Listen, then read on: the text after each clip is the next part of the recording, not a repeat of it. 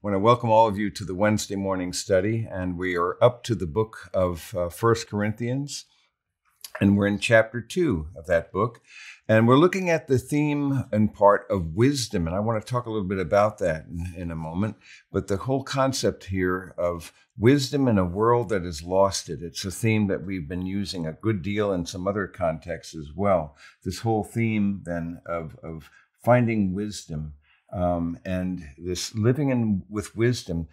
The world has lost it. Corinth certainly was an example of the world system that has everything upside down. You see, we have the biblical value system, and the world just inverts that. And so when we look at the upside down kingdom of God, though, from the world's point of view, it just does seem just that. It seems something wrong with it, you see, because in order for us to live, we have to die. And that's a backwards way of looking at life, isn't it?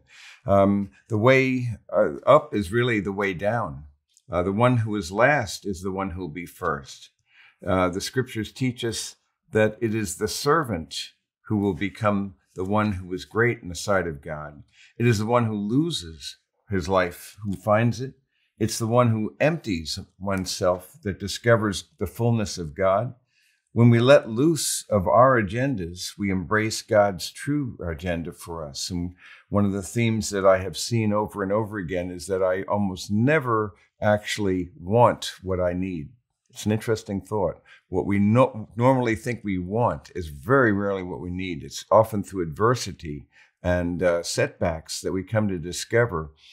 And this is a common thing that you see in literature with a protagonist who has a lot of wants, but through adversity discovers that actually he comes to see what he needed. And there's a transformation that takes place. The one who gives is the one who is receives. It's better for us more blessed to give than to receive. And yet everything's upside down. It's like the fact that our retinas, the light strikes our retinas and it's inverted. And then our brain has to turn it around, which reminds me of this moody science film. I think I showed it to us a couple of years ago about, and this is back in around 1960, and it's kind of amazing that they did it at that time. What you had really was this pair of goggles, and this massive goggles at that time. The technology of optics wasn't as great, and it inverted everything. And so they wanted to experiment with someone to just see how would it be possible for the brain to interpret that, and with those on 24/7, for him to actually turn it around. Would his brain actually be able to do that? And this is even before much was spoken about neuroplasticity. So it was kind of an advanced idea. And if you recall that video, and just look up Moody Science video, I think it's, I'm trying to remember what the name of that one is, but anyway, it's these inverted goggles then. He actually is able to do that after a period of time, and in fact demonstrates it by wearing these upside down goggles while he's riding a motorcycle, and then later when he flies a plane. And so the question that arises to me then is, when he took it off, how long did it take his brain to then get it back the other way? Because now he was seeing everything the other way around. Would his brain be able to do that? And clearly that's what happened. My thought on that experiment would be, of course, okay, let's put him back on and see if the interval between him being able to invert the image would be shorter, and would certainly be my guess. And then, as I see it, the interval would diminish until eventually you could put him on. He could see straight upside down, right side up. Put him off, take him off, and his brain would invert that. But I don't know. The problem was, as I understand it, is that the fellow had such headaches from doing this. But my prediction is that it would have been less and less, because the brain had this incredible capacity, effectively, of virtually rewiring in many ways, so they'd be able to do that. It's an intriguing concept, how we can train ourselves through neuroplasticity. And so, as we know, neurons that fire together wire together. It's the same kind of a thing with this, that everything really approaches us from an upside down point of view as far as the Word of God is concerned. And the way I'd like to see it is, if the Word does not judge the world, The world will judge the word, and you have it one way or the other. And there are too many people who are trying to accommodate the gospel to the world's agenda in the quest for relevance. And when they compromise the message at all, then what will take place then is that they'll become increasingly irrelevant rather than truly relevant. It is the one who really sticks to the unchanging and unvarnished truth of God's word that is something that men could never make up. It required special revelation for us to grasp what his true purposes are. Apart from that, then, we would not really have an insight into the fundamental questions of life. Who am I? Why am I here? Where did I come from? Where am I going? Those basic questions, we would not be able to see it, and we certainly wouldn't see it from a biblical vantage point. One of the themes that we see in the book of 1 Corinthians, and I'll just go backwards a little bit to the very beginning of it, we were seeing that Paul is describing, after he speaks about his experience with them, and he speaks about the fact that his desire is that they would not be divisive, but be of the same mind, because there was a great deal of divisiveness that he's alluding to in the church. And there was a lot of immaturity in that church as well. But then he speaks about the word of the cross being foolishness to those who are perishing. But to us who are being saved, it is the power of God. For it's written, I will destroy the wisdom of the wise, and the cleverness of the clever I will set aside. And so he asks this question, these rhetorical questions: where is the wise man? Where is the scribe, the debater of this age? Has not God made foolish the wisdom of the world? For since in the wisdom of God, the world through its wisdom did not come to know God, God was well pleased through the foolishness of the message preached to save those who believe. And he then states that the Jews ask for signs, Greeks search for wisdom. We preach Christ crucified. He says to the Jews a stumbling block, and to the Gentiles foolishness, but to those who are the called, both Jews and Greeks, Christ the power of God and the wisdom of God. Because the foolishness of God is wiser than men, and the weakness of God is stronger than men. So you see this upside down value system, that it goes contrary to the world system, whether coming from a Jewish background or from a Greek perspective. It doesn't matter. Human wisdom will always be unable to understand the wisdom of God. It needs to receive it and recognize this transcends my own grasp. This is a greater good. If we see from general revelation that God has created the world in such a way that he has made it available, the word of God is available. It speaks to us in a more broader general sense. And so when we think about the words of God, as you know, I always speak about God's infinite word, and that's his general revelation, which is manifested in the macrocosm, the midicosm, and the microcosm. We can see from that, Romans 1 makes clear that his eternal power and divine nature are clearly seen being understood through what has been made, so that they're without excuse. And yet there is another component besides his infinite word we've talked about, and that moves from general revelation to special revelation. And the special revelation is something that God has revealed in space-time history through his apostles and prophets, and through the various oracles. And we see all that in God's inspired word. But then we realize that God's inspired word then points really to the incarnate word. And it points us to understanding what is that incarnate word. And the incarnate word, of course, would be Yeshua HaMashiach. So he would be Jesus, the anointed one, the Messiah, who would come and fulfill all the prophets and the prophecies concerning him. And then the most amazing thing, even more than this, is that God's incarnate word would become God's indwelling word, and that Christ, who created the cosmos, is actually indwelling us even now. So this is an amazing concept. When you kind of think about the implications, are nothing less than astonishing. So when we consider then the fact that we're looking at this whole idea of the wisdom of God concerning all things that matter, the things that give us explanations that we could never arrive at on our own unaided wisdom. Why are we here, and what's the purpose of life? And then it's a kind of a humbling word when he says, not many wise according to the flesh, or many noble, but he's chosen the foolish things of the world to shame the wise, the weak things, and then the base things and the things that are not, so that no man may boast before God. So when we come to realize this is grace and we understand it, it's always gift and grace. It's nothing that we have achieved or should be proud of that we've accomplished, but rather it's the realization that God in his grace has lavished this upon us. And in the love of Christ then has given us this invitation to come to know him, whom to know is life eternal.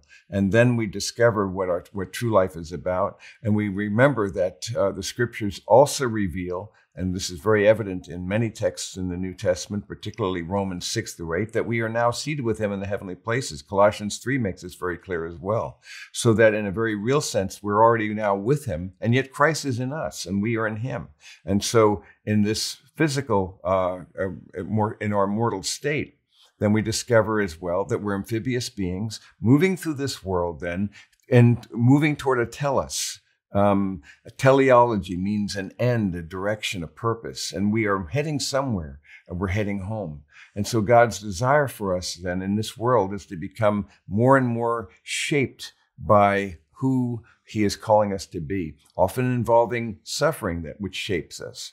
But ultimately, though, we are pilgrims in this world and heading toward home. So it's a mindset, it's a way of seeing. Continuing on with Colossians, he then continues by saying, I didn't come with superiority speech, but he came instead saying, I've determined to know nothing among you except Jesus Christ and him crucified. And so he speaks about weakness and fear, not trying to be a convincing communicator, someone who's slick, but rather I came to understand in my own life that this gospel doesn't depend upon the wisdom of humans, but rather on the power of the living God. So this is one of the things in which we have to move as well, moving forward in his a sense of conscious and increasing dependence upon him for our well-being. For all the things that come to us that are good and true, all they come from God. And so we have to depend upon him and not upon our own folly or our own way of understanding. So in this soul-forming world, then, we're becoming more and more what God wishes us to be. And it is through his grace and power that it becomes so. He says, yet we do speak wisdom among those who are mature. He says, though, it's a wisdom, however, not of this age, nor of the rulers of this age who are passing away. But we speak God's wisdom in a mystery. So each of these ages, the rulers come and they go. They have their place in the sun, and then soon the sun sets and they're gone. Another generation replaces them. But it is the God who made all things then who controls the times and the seasons. And he raises up the people he wishes to raise up and deposes those who wishes to depose. And yet his purposes will not be defeated because of the machinations of men. Instead, he says, we speak God's wisdom in a mystery. Now, he speaks of this as a hidden wisdom, which God predestined before the ages to our glory. He then says, it's a wisdom which none of the rulers of this age has understood, for if they had understood it, they would not have crucified the Lord of glory. But as it is written, things which eye has not seen and ear has not heard, and which have not entered the heart of man, all that God has prepared for those who love him. So this is a powerful text then. It reveals to us then that there are things that we are right now incapable of fully grasping, things which eye hasn't seen or ear heard.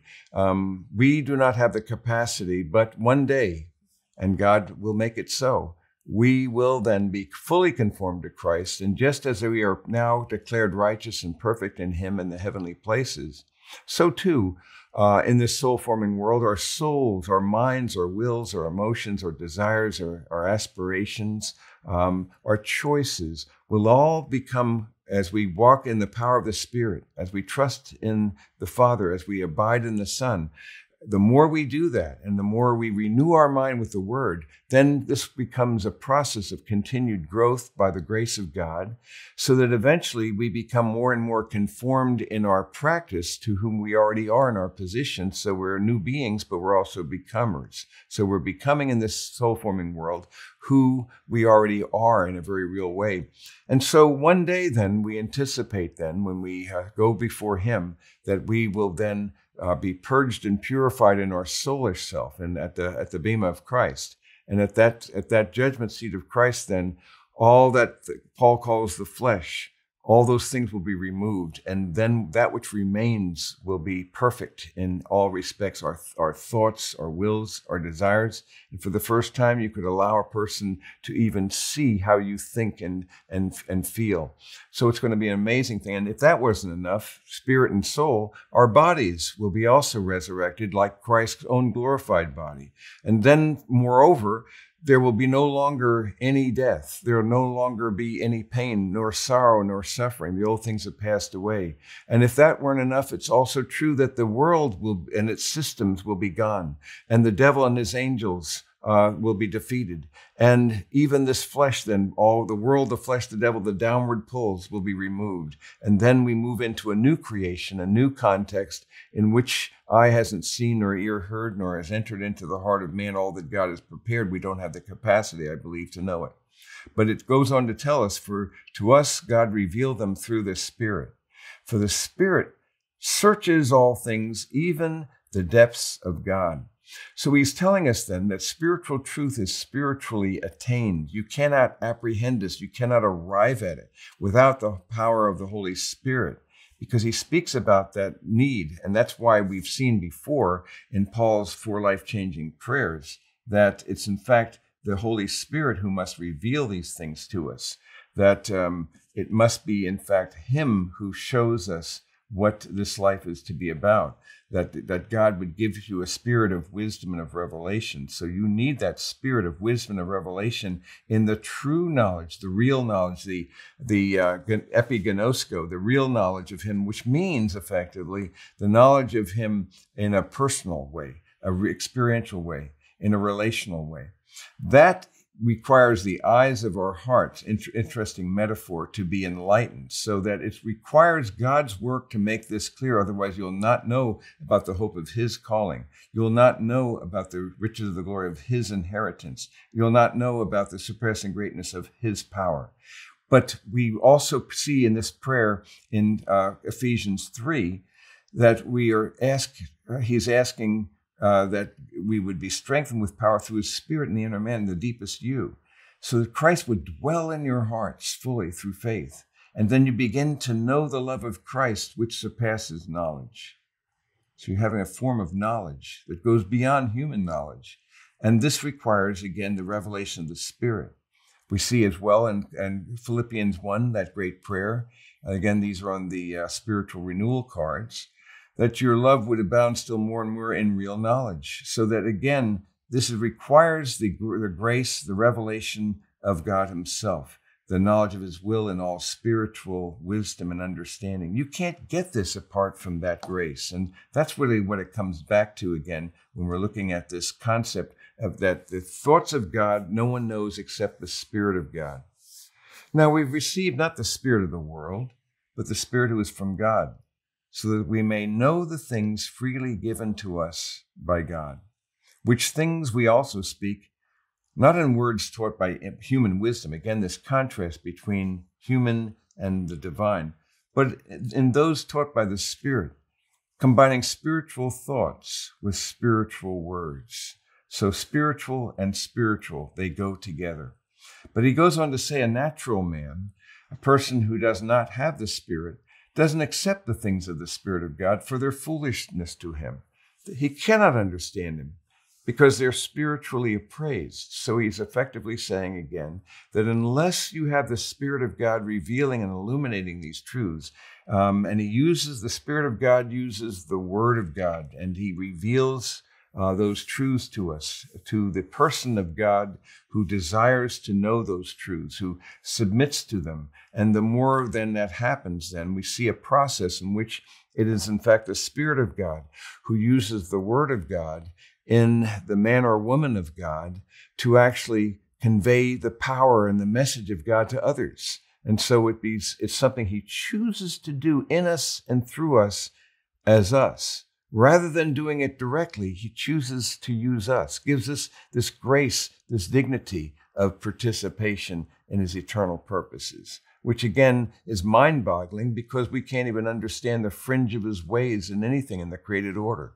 And so we look at this mystery, these truths, and we realize we've got to really be dependent upon him. Who has known the mind of the Lord that he will instruct him? But we have the mind of Christ. So it's this mindset, this understanding that really is being contrasted from one to the other. So if we go back to, again, this first card that I so often refer to, my emphasis here is for us, once again, to this day, trust the Father.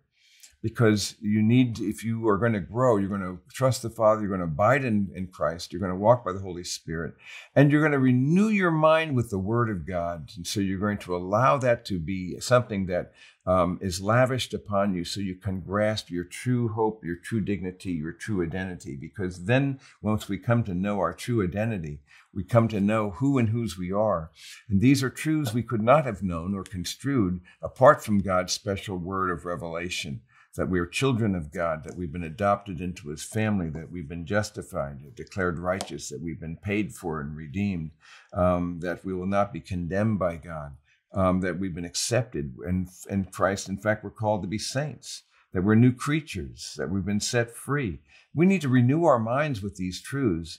Whether we feel them or not is not the issue. It's a matter of choosing to believe that they are so in spite of our feelings and experiences to the contrary, then they become more real to us. So to say that we're holy, chosen holy and blameless before God, you may say, it doesn't seem like me, but that's not the reality. The reality is that this is who you are in the heavenly places. Whether you feel that way or not, you choose to acknowledge it as so you reckon it as true.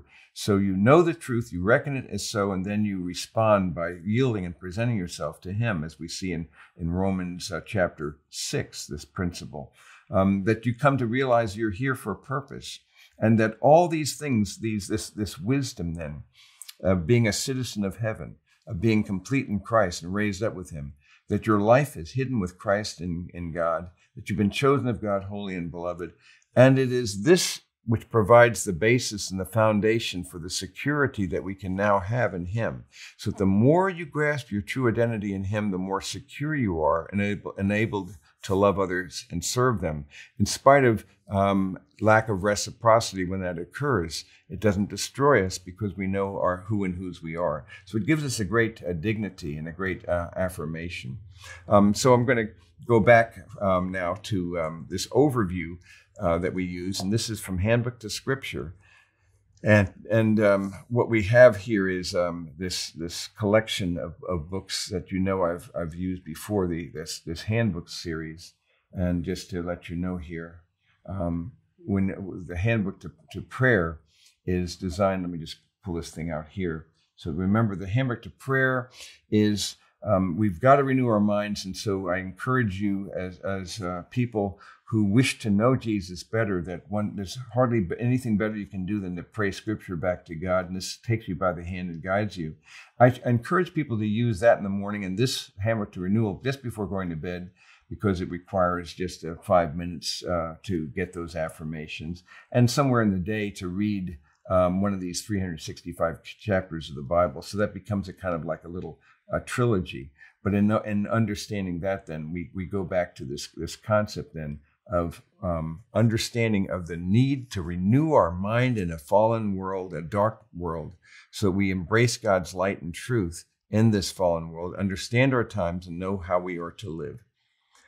As we mention here, and in this material here, Corinth was a thriving center of commerce with two seaports, which were strategically located on a narrow isthmus between the Aegean and Adriatic seas. And so you can see it like this. And so if we look at Corinth here, and we take a look at the city of Corinth, it gives us a perspective of how it is in this isthmus.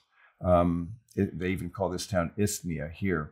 And here they also had what they call the Isthmian Games, as opposed to the Olympic Games. And there was actually a bema, there was a judgment seat to award and reward those who were athletes who did well at the games. So it's an image really of an image of reward. But it was a remarkable city, because here you had, in many of the ruins that are still there, as you can see, an opportunity to understand what was really going on in that time. It was this narrow isthmus. And in this context here, there were a lot of pleasure seekers who would come to be entertained. In fact, there was the Ark of Corinth, which was above the city, and there were various temples, and there were temple prostitutes. And so this became a center really of corruption and debauchery. Now, during his second missionary journey, Paul established a church in that corrupt city and taught the scriptures there for 18 months in the years 51 to 52. And so we have a perspective on this when we look at the missionary journeys of Paul. Remember that in Paul's first missionary journey in 48 to 49, he went from Antioch. All three started from Syrian Antioch, and they went down in this direction and then back again to Antioch. Whereas the second journey, the one we're talking about, 50 to 52, in this case, Paul then went from Antioch and went along this way, the opposite direction, and ultimately for the first time comes into what we would now call Europe. And so we have Greece, Philippi, and then he works his way down to Corinth, spends a period of time there, and then goes to Ephesus on his way back. And then in the third missionary journey, then it will be again another visit, as going this direction here and seeing the Corinthians yet again. So this just gives you a perspective of what those journeys were like. So on his second missionary journey, then we can see that Paul basically went in this direction here. And so as he goes from Antioch to Cilicia, this is Syrian Antioch, so there's two different Antiochs here. And then he works his way over Philippi, and then works his way down and goes to Corinth. And it's here that he spends that period of time where he preached in the synagogue. And this is then he writes to them at a period later on, and he then communicates with them in his epistles that he writes. And then from Corinth, he also was involved in reaching out to the Romans. And so this just gives you the background, the backdrop, and the perspective that we have. So he wrote this to the church. He'd written at least one previous letter to them on his third missionary journey near the end. So he alludes to that. So he's telling us then, as we've seen, that the gospel transcends human wisdom. It's got to be spiritually discerned, since it cannot be grasped, understood, or apprehended by this natural mind. My message and my preaching were not in persuasive words of wisdom, but in demonstration of the Spirit and of power, so that your faith would not rest on the wisdom of men, but on the power of God. I think that even has to do with the way we operate in this world in terms of how we seek to serve other people.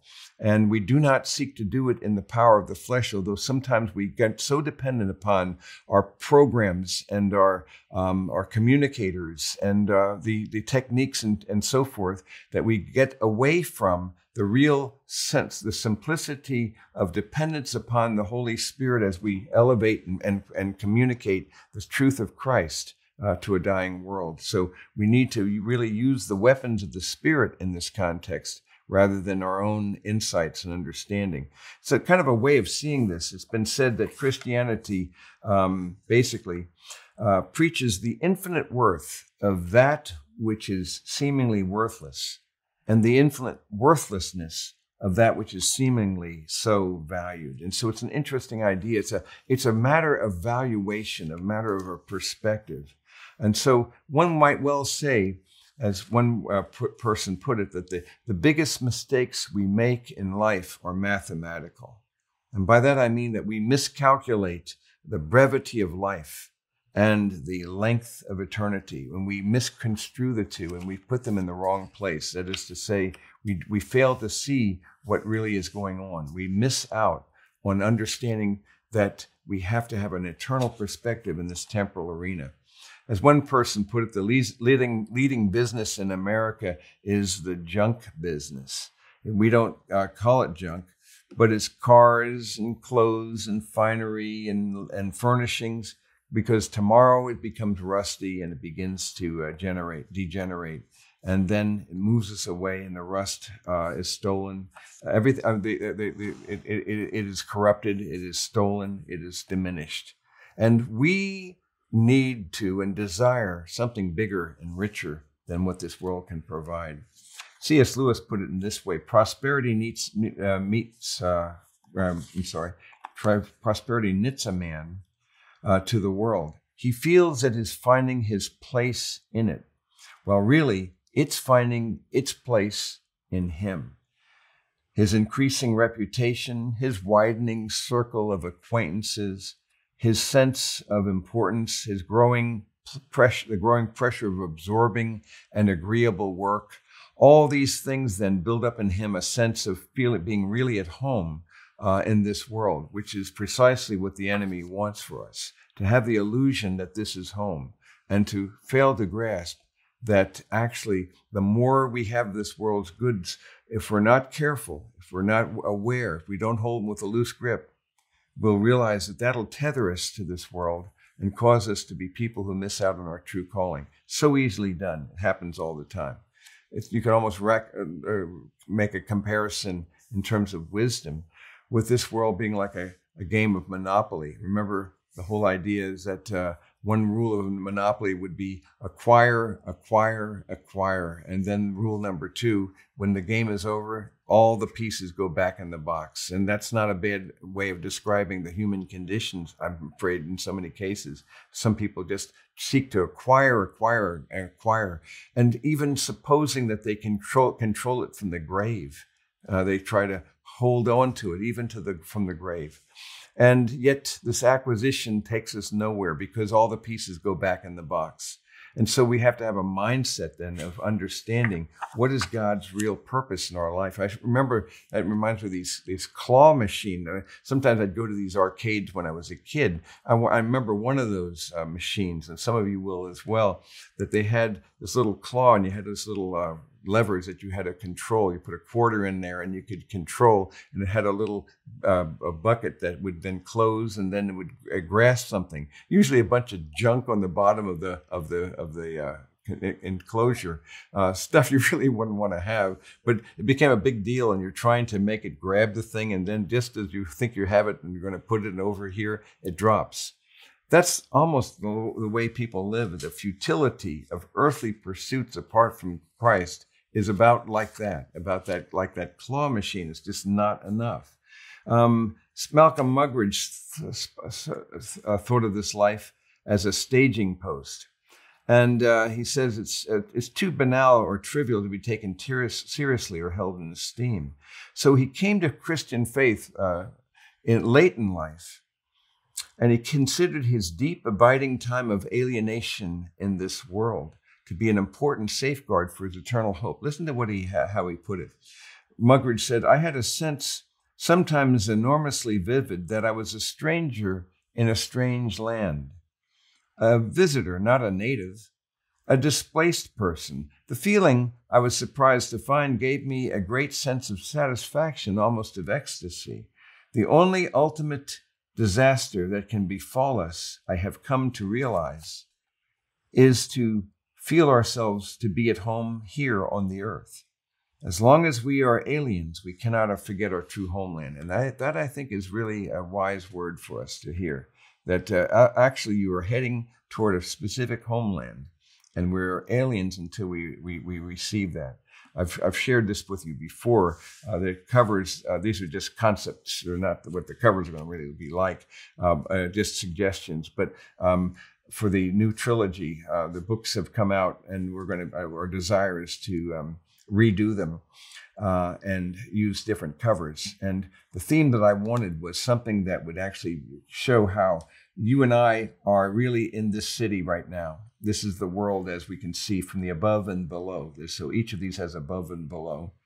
And above we see what William Blake called the dark satanic mills, this whole idea of the corruption of this world, Vanity Fair, and a pathway that's leading out of that. And so having come to faith in Christ, we've passed through what's called the wicket door in Pilgrim's Progress. And we move through and we begin on this journey in this woods. And then as we practice his presence in the present tense, then we see that above there's the light above the woods, but it's so thick that you can only see here and there a shaft of God light on the wood of our experience.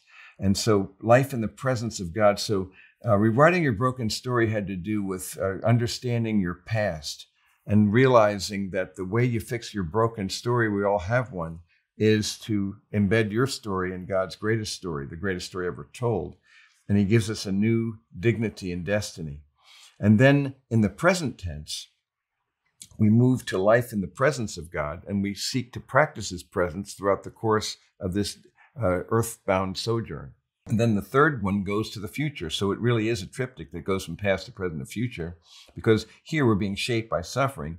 You see the pathway, and there are thorns and so forth, but eventually it leads to the eternal city. So it's a kind of a symbolic way of grasping that what our true destiny is going to be ultimately in the hands of the living God, that we must, and therefore we must care for our souls, our bodies rather, as though we're going to live forever.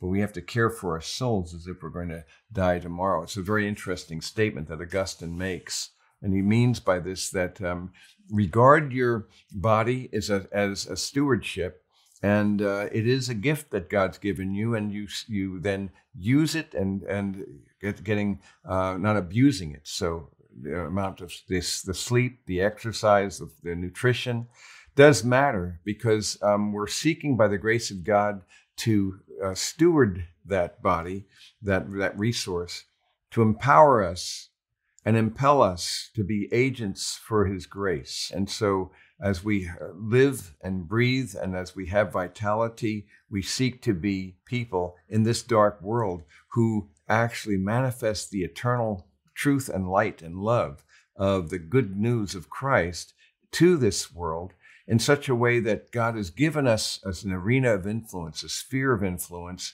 of people that he's put in our lives, and he calls us then to embed our lives into that. And so this is a mindset, a perspective that's necessary for us to embrace in this world. One of the films I've taught a lot of movies, and one of the films I sometimes teach a portion of is it's City Slickers, and it has Billy Crystal. It's been out for a long time now, but it's still got some funny bits in it. And it's a guy who hits his 39th birthday, and that's usually when you begin your midlife crisis for many. Usually between 39 and 43, you become aware of your mortality. And when he is, his name is Mitch, and he's basically. He plays the part of a bored baby boomer, though, but he has to let loose about this deadpan monologue because he's not really doing well with his job. He feels like he's going nowhere. And he tells the children in this classroom, the third grade classroom, this crazy monologue here, when he says, "Value this time in your life, kids, because this time in your life is when you have your choices. It goes by so fast. When you're a teenager, you think you can do anything, and you do. Your 20s are a blur. 30s, you raise your family. You make a little money, and you think to yourself, what happened to my 20s? And remember, he's telling this to third graders. 40s, you grow a little potbelly. You grow another chin. The music starts to get too loud. One of your old girlfriends from high school becomes a grandmother. 50s, you have a minor surgery. You'll call it a procedure, but it's a surgery. 60s, you'll have a major surgery. The music is still loud, but it doesn't matter because you can't hear it anyway. 70s, you and the wife retire to Fort Lauderdale. You start eating dinner at 2 o'clock in the afternoon. You have lunch around 10 o'clock, breakfast the night before. Spend most of your time wandering around malls looking for the ultimate soft yogurt and muttering, how come the kids don't call? How come the kids don't call? The 80s, you'll have a major stroke and you'll end up babbling with some Jamaican nurse who your wife can't stand, but who you call mama. Any questions? So it's a very funny deadpan scene. The kid, of course, won't understand. But you get to a point here where you become, if you're not careful, almost cynical. Where did my life go? What was the meaning of life? I'm reminded of that pathos when I think about this little short poem. When, as a child, I laughed and wept, time crept.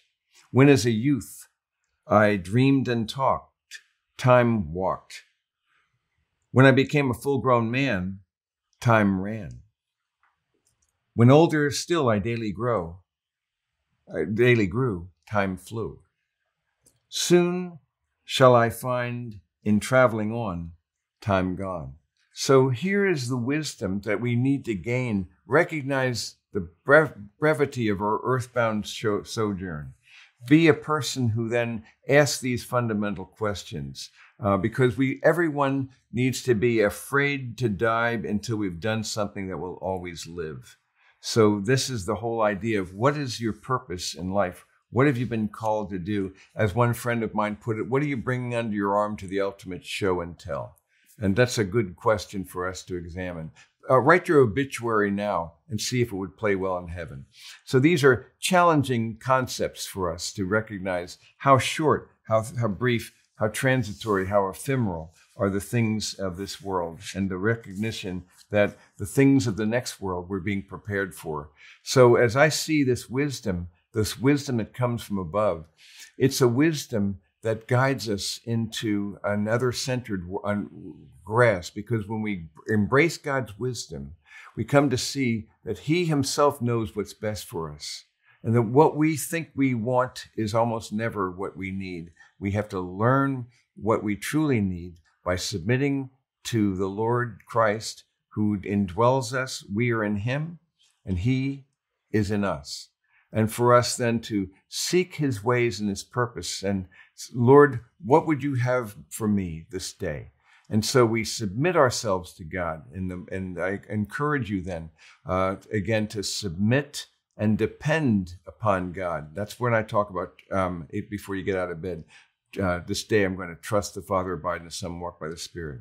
And then you commit and obey. So you commit your plans to God, hold them with a loose grip, and allow Him to really guide you through the course of this day. And then you begin to walk into wisdom. But you need to renew your mind on a consistent basis, because the world is so much with us that it will impose itself upon us and distort our values. So we need to begin and end the day with the Word, not the world. We need to be defined by what the Word teaches us, not by the world. Only then are you secure enough to serve other people. Again, as I describe it, loving God completely is the key to loving ourselves correctly, because the more we see and know who He is and what He's done for us, the more we grasp our true security, significance, and satisfaction in Christ. And loving self correctly then empowers us then to be secure enough to serve, even when there's not a reciprocity. So we become people who are givers rather than grabbers, ministers rather than manipulators, people who love and serve because we do it as unto the Lord, and that is where we find our true reward. I'll open it up now for some interaction with you. If nobody's going to talk, I had something I was sort of going to wait for the other, but basically I went to a college that was sort of interesting, small college in Los Angeles. It was interesting to the fact in the 50s, Jack Kemp went there, and I don't know when Obama went there, but his first 2 years, because coming from Hawaii, there was a certain connection. He didn't go to Columbia all 4 years. He went to the other. I had a friend who We all, when we first got there, we were in a dorm. He came from Venice before it was a trendy place, and he had long, greasy hair. And we were all in the dorm trying on our best behavior, trying to say we were there for intellect in school. And the first nights that he was there, all he did is said, "Who wants to go out and get drunk?" And they had a objective test in history of Western Civ, and he got the highest grade. And he just stayed up all night the night before, no-goes or whatever. He was really a genius. And he went to UCLA medical school. He did his internship and residency there, he had to do a little speed there and got in trouble there when he was in nuclear medicine. But he always used to say, I come back to the teacher that I've talked to you about 40 years ago, 78, 79, through the Bible in 1 year, which he did. And he always said such foolishness. We were all running around in college doing whatever we were doing. Drinking was there then. It wasn't as big a drug thing in the late 50s, early 60s. And he'd always say such foolishness, And he ended up taking some abnormal psych, decided he was gay over at UCLA, and changed and fought. I came back to him the first end of his life, and he just couldn't. He went to an Episcopal church. He says, "I think there's something right about Christ." He was too smart. He had too much wisdom to go for it, and he finally died of AIDS. Told people that AIDS, wasn't anything. Basically, my teacher, to all his teachers, I was in his class. He taught the teachers on Wednesday, and we went through the Bible in 1 year. And he had a thing. It was the Bible according to Schofield. That was the only Bible. But he camped out on 12 through 14, particularly 13. And maybe because I was a disciple of Kerouac and maybe more Kierkegaard than I should be, 13 says comparing spiritual with spiritual. Holy Spirit in you, Holy Spirit inspired the word that breaks the code of reading. And you basically come to that, you break the code. You compare in the spiritual with spiritual, Holy Spirit in you, attached to 2 Timothy 3 and the other. The last thing was Friday group I had the head of litigation from one of the two law firms, big law firms in town. And basically he taught chapter 2, 1 through 5. And he said, with words, I can talk anybody into anything, And he said that's what Paul was talking about. Paul probably could have debated everybody. So in I taught for 30 years, my first 10 years, I think every 3 weeks or so I'd go back to Corinthians 1 and 2. So I really appreciated the words today. I think don't want what we need is the story of my life. Yeah, I'm afraid that's the story of all of our lives. I've been really chewing on that idea. If it's true that what we think we want, what we want to have is consistently not really what we need to have, there should be enough wisdom then to surrender and submit. So we hold our desires, but true prayer, as you know, is not to try to convince God to do what we want. We can give him our desires and what we hope for, but don't hope in it. And then almost every day, then you realize that the day brings things you didn't plan, and you have to live into that and to recognize that God often guides us into things we don't want. And but at the end, you look back and really it was a better good for us. But I'm constantly pushing back against that. So I recognize that I have to surrender my idea of what my best interest looks like, what I want, and to recognize that God knows actually what I truly need. And then to receive that, even though it's not something that I want him. And the more I want him, then I want what he has for me. So it becomes a question of moving into who gets to determine your real aspirations in life and what is your greatest desire. And if it's to really know and recognize that you are meant for something more than this world can provide, nothing that's finite will suffice. No earthbound condition will be good enough. We were meant for more. And so, as Augustine says, you've made us for yourself, and our hearts are restless till they find their rest in you. To find our rest in him is to realize that he is our chief and only good. So that whom do I desire but you? That should be a growing aspiration to desire him, even more than our construal of what his gifts might be. So that the more we realize that he has a better plan for us than we could have imagined or invented on our own, the more we are willing then to submit them and to trust him enough to lean into that way. That's good. Ken, this is Dave. Thanks for that this morning. Yeah. Hey, what was the name of the poem? Something about time gone. Yes, let me. I'll provide that to you. It's a little. I have it on a card, and I wish that I had the. I have actually several thousand of these little cards that I sometimes forget to use. But I can. I hopefully I can find it for you. But it's a nice little poem. I'll read it again though, because it says. Let's see if I can figure it from. It tells me where it's from. Okay, yeah, but I got this thing years ago from a little magazine called Bits and Pieces, and so I don't know if I'll ever be able to figure out where it came from. But it's when as a child I laughed and wept, time crept. When as a youth I dreamed and talked, time walked. When I became a full-grown man, time ran. When older still I daily grew, time flew. You can see what's happening. It just gets faster and faster. And then he says, soon shall I find in traveling on, time gone. What's that trying to do? It's trying to cause us to realize and remind us of the reality we already understand, that as we get older, time goes by faster and faster. Our perspective changes. And then we realize what seemed to take a year's, and now a decade seems to be in a year. And so our perspective.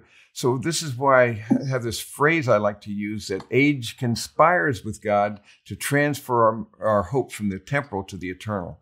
There's a kind of a conspiracy that our physical mortality then diminishes to be a reminder of the fact of not only that we are living in a fallen world, and that's part of the curse, but also a reminder that we were meant for another world, you see. And so that whole idea, if all the things that you can find in this world are not sufficient, as Lewis puts it, then it's an indicator that we were meant for another world. And that is the world to which we aspire, and that's the world to which God draws us. And so but it's an intriguing thing how age has this way. Imagine if you were only 20, when you reach the age of, let's say, 20, 22, you stop aging. You'd never really have any aspiration for much, because you'd suppose this world would be everything. So God uses that, doesn't he, to, as I say, in a conspiracy, to pull us away from that, because it doesn't take any faith to recognize the brevity of this life. It takes no faith at all to believe that unless Christ intervenes, we're going to be gone in a very short order indeed. Our prayer and hope is the Spirit and the bride say, come, even so come quickly, Lord Jesus, because our desire then is to be transformed and to be transmuted from this mortality to that immortality. And that's what Paul talks about in the resurrection in 1 Corinthians 15. But you're right, that's a tough struggle we all have. And the realization of the brevity of the earthbound sojourn is poignant. Yeah, Frank. There's a song, Cats in the Cradle and the Silver Spoon. Yep, I remember that. I want to be just like you, Dad. Yeah. Yes. It's excellent. Yeah, it's a good story about him. And the sad thing is that he doesn't have time for his kid. And then when he has time for his kid, the kid doesn't have time for him. It's Harry Chapin. And you know, his wife told him, when are you going to listen to your own song? Because that's exactly what's happening to you. So he was struggling with that whole issue. But the realization that if you are not treasuring this present, you're living so much in the future, trying to acquire and attain, And that's that aphorism you've heard before, that we spend the first our in the first half of our life we spend our health trying to make wealth, and in the second half of our life we spend our wealth trying to get health. And that's a fool's paradise. It's not going to work.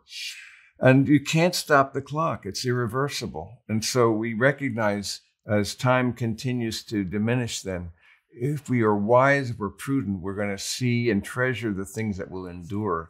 And by the grace of God, he's told us what that looks like. He's given us this hope.